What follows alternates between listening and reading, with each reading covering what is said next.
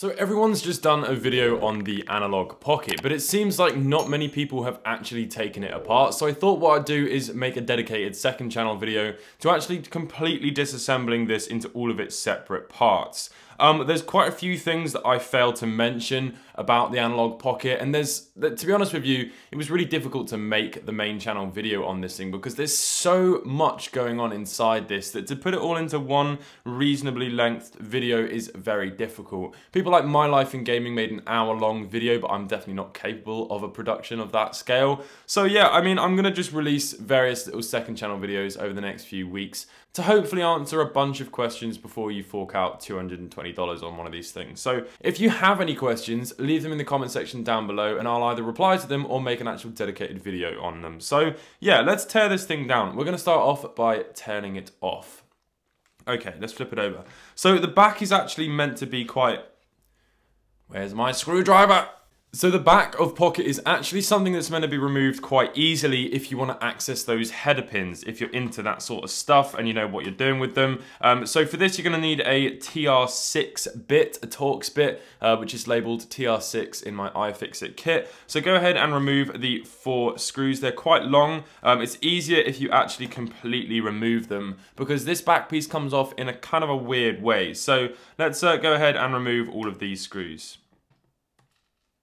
Okay, and that is the final one. Okay, so this piece here kind of has to be lifted up in a bit of a sort of a hinge way.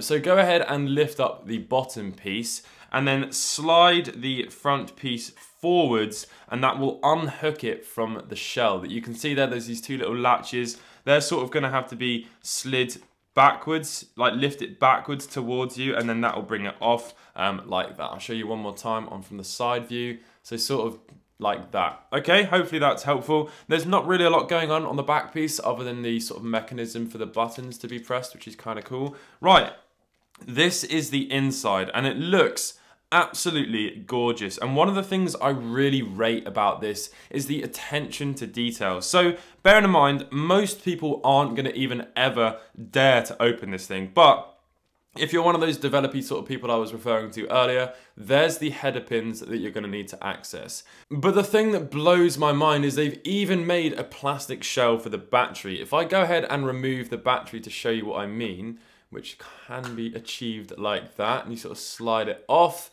everything is black on the shell, so it is quite difficult to pick up on camera. Right, and if I just unhook the battery like so, look, you can see they've made an entire enclosure just to fit the battery. And that is really cool because it kind of means what they've done there is they've still made the inside like a user, I don't know, if you had an exposed battery there, it might look a little bit more dodgy, but the fact that they've covered it up makes it look like it's even finished internally, if you hopefully you understand what I mean there. So yeah, really, really cool. There's the void warranty sticker. The moment you peeled that off, that is going to void the warranty. I did get some footage of me doing that, so I'll put that up on the screen. But once you've done that, you will not be able to claim any sort of warranty on this thing. So please make a note of that.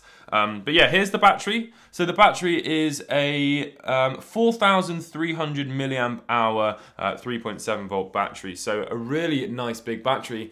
And look how easy that thing is to replace. So if you absolutely use and abuse your Analogue Pocket and the battery starts to fail a little bit, you can obviously buy a replacement one of those. It won't even have to be a specific Analogue Pocket one. There's a massive cavity here to fit any sort of battery in. So that's really, really cool. Okay, next thing is we're going to have to remove this screw. Now, as I mentioned, this is going to void your warranty once you've done this. So this is really not exactly a tutorial because I don't advise that you just get a Pocket and take it apart. If you have any issues with your Pocket, be sure to contact Analogue and they should resolve it for you. But there we go, small little screw there. I saw someone saying that we were told not to take it apart, like we weren't allowed to take it apart, as if the inside was like not finished, that we weren't allowed to show it or something, which I kind of found quite funny as well. Now, what you just saw that I did there was I sort of unhooked a small latch that's holding down this shoulder button daughter board that you can see here. There's a tiny little latch in there which just clips onto the PCB. So what you're going to have to do then is flip it over and there's a small ribbon cable connector there. We're going to go ahead and unhook that. There we go. And then you can just unhook the ribbon cable, and here is the small shoulder button piece. So again, if you start to have a failing shoulder button or something, that's a piece you're surely going to be able to pick up again from Analogue, or even just make yourself. It doesn't look very complicated. And you can even see that on the silk screen there, I mean, the attention to detail, they've not only used a black PCB to kind of go with all their branding, but look at that, little Analogue logo. Okay, so the final thing to do then to get inside this is to slide this piece down. So we're going to go ahead and do that now. I'm going to just sort of grab onto this bottom part and slide it down. And there we have it. The back will then come off. So the really cool thing I like about this is there's no screws in here. I mean, other than the ones for the speakers and maybe a couple of other small components, the PCB will now completely lift out, which is awesome. So there's that middle sort of frame section. Again, I'm sure it would be really cool if Analogue did sell these parts, because over time that is going to get scratched by sliding all your cartridges in and stuff. So I know this obviously will void the warranty, but if they've gone to the effort of making header pins for developers to be able to connect bits to it, it'd be cool if they can release some of the plastic bits as well. I mean, I know they're short on materials and whatnot at the moment, but maybe in the future. Okay, so this part is very simple to take out. There's 3 ribbon cables here, presumably one for, I don't know what that is there, the power button PCB, possibly. You've got one here for the speaker, so go ahead and remove that. And then you've got another one up here for the other speaker. I like as well that they've used that sort of individual modular design there for the speakers. So in theory, if they started sounding crap in the future, again, you could buy replacements of those. Okay, so that's it then. The motherboard will now completely lift out. Just be careful of the screen ribbon cable, which is around about here. And also there's a sort of a thermal pad up here on the larger FPGA chip. So we're gonna go ahead and pull it off. And then what you're gonna have to do is sort of sneak in a little pry tool underneath there and lift off the ribbon cable. There we go.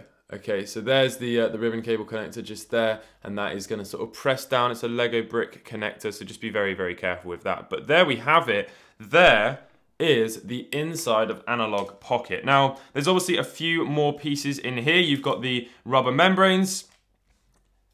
They've also cushioned the start, select and menu button with another rubber membrane, which is sort of reminiscent of the Game Boy Advance SP. You can see those sort of small surface mount component switches there, which is really nice. And then you've got the bigger D-pad and action buttons, which is really cool to see. And as I mentioned in my main review, that's going to give it a much more authentic sort of feel, like an original Game Boy, which is really smart.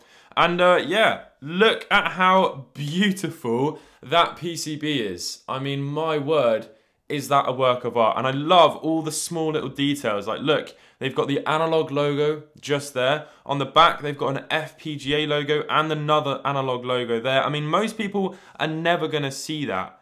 But that there deserves to be framed. I mean, what a beautiful piece of equipment. So up here we have the main FPGA. I'll go ahead and remove the thermal pad.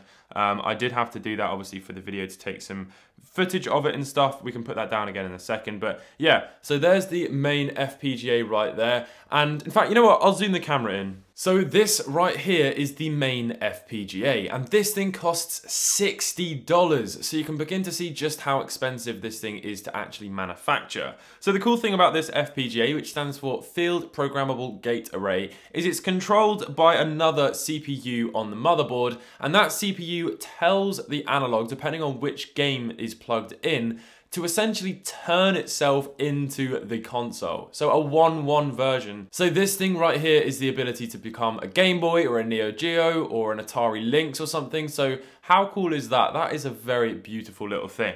And then you've got another FPGA right here, which is the slightly smaller one, which is going to give the Pocket more functionality. And also, as I mentioned in the video, that's what the developers are going to be able to have a lot of access to play around and create some cool stuff. So an absolutely beautiful thing. This FPGA costs $20. So already we've got $60, $70, $80 going on here. And the screen as well is another thing that's insanely expensive for them to buy. And as I mentioned in the video as well, it has 1.5 millimeters of Gorilla Glass on the screen, which is a massive amount. It's a very expensive thing to build, if I haven't made that clear already. So yeah, that little ribbon cable there on the side is for this small daughter board, which houses the sleep and wake and power button and the volume PCB as well. And yeah, you can see a few more small little details in there. Absolutely beautiful. And this plastic, a lot of people have said, you know, is the quality of the plastic good? It looks cheap. Yeah, wait till you get it in your hands. It's absolutely stunning. It just feels so robust. It really does. And I'm not receiving any money. I've got no affiliation with Analogue in the slightest. And I've actually asked to review their products in the past and they haven't even gotten back to me. So I am actually a massive fan of Analogue. They're super, super popular. And yeah, I mean, look at this. It just goes to show what your money can actually get you with a proper company doing this. This is gorgeous. Right, let's flip it around. You can see there the cartridge connector there for all the Game Boy games and stuff and all the other games that you can plug into it. On the bottom, you've got your link port, which is really cool. There's the USB-C connector. You've got your header pins and then also the 3.5mm headphone jack, which has got to be one of the smallest 3.5mm headphone jacks I've ever seen. There's a micro SD card slot on the side, which is going to be for all the updates and stuff that you're going to be able to do to this thing down the line. So there we have it. We have the Analogue Pocket Teardown. We've got all the buttons, we've got the different shell pieces, we've got that front piece, the motherboard and the battery and the small daughter board for the shoulder buttons. That right there is the Analogue Pocket Teardown. I hope you've all enjoyed this video. Stay tuned for more videos on the Analogue Pocket. Subscribe if you're new, leave a like if you enjoyed, and let me know what your thoughts are in the comment section down below. Bye.